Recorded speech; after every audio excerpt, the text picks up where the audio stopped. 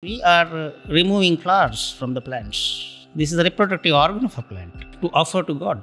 So why do God require reproductive organ of all these organisms? That's my policy. Right. It's got a religious importance. I don't want to touch that. I'm not a competent man to speak about all these things. But that is for the plant actually. It's a reproductive part.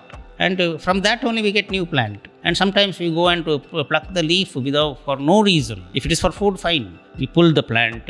J.C. Bose has shown that even that has got a pulsatory theory. He has shown that every organism has that property of happiness, pain, all these things. So we have to realize that we are using this nature as if it is free for us. Nothing is free in nature. What do you mean by that? For everything you have to work. To get your food, you have to work hard. If you see a tiger chasing a deer, see, lot of plan is involved. Right. See the effort and fears. We are saying we are intelligent. A lot of intelligence is seen there in catching a deer. It goes and hits its legs first.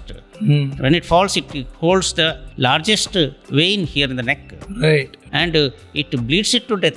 Till that it is not leaving. It has got a powerful jaw. Who said these animals are not intelligent? For example, during the tsunami we have seen, one day in advance only, previous evening, people there found that birds moving away from this area. And monkeys also showed some behavioral changes. And human being was not able to understand even after tsunami. And we are saying we are intelligent. And a tailor bird you see, and a weaver bird, where they construct their nests. Who said they are not intelligent? It's an instinct, yes, but they are also intelligent. If you observe nature like this and analyze, people observe, but there is no analysis. If you analyze things, you will get answers. Whenever you fail, nature teaches you, this is not the way, you are not fit. And we say we have failed. 0 is also an answer according to nature. 100 is also an answer. But we treat 100 as the victory. Even 0 can be a victory or future victory.